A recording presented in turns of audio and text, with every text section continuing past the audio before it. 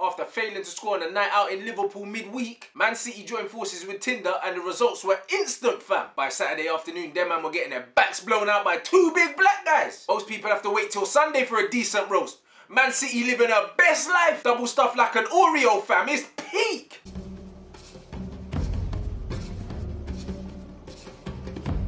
Look at the pain on Uncle's face. That's how black people felt when the whites colonised Brixton, fam. They used to plant flags. Now they open a Pret. What do you want to know from me? Ask me. Well, Now Gordon was shook, fam. The way man was stuttering took me back to parents' evening. how is it? After the look man just gave you, I don't feel like that question was really necessary. Oh no, look at that face. This is not pad thai at all. Now Gordon's moving like Ross Kemp trying to get himself killed out here. This is not pad thai. No. Tell him, uncle, man's trying to take this thing for pot noodles, cuz.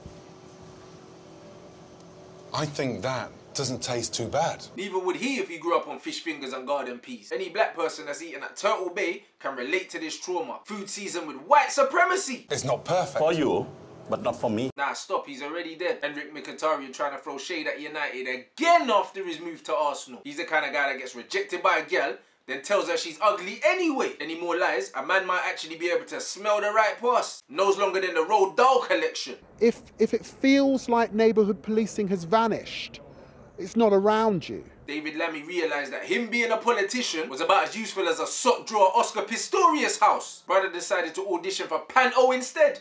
Man like Black and the Beanstalk. We haven't seen a police while I've been here, and I've been here for a little while now. Seems like you there for about as long as you've lived in Tottenham, mate. More chance of running into Sol Campbell. Rants and Bants. And that was my four of the best. The internet is undefeated, fam.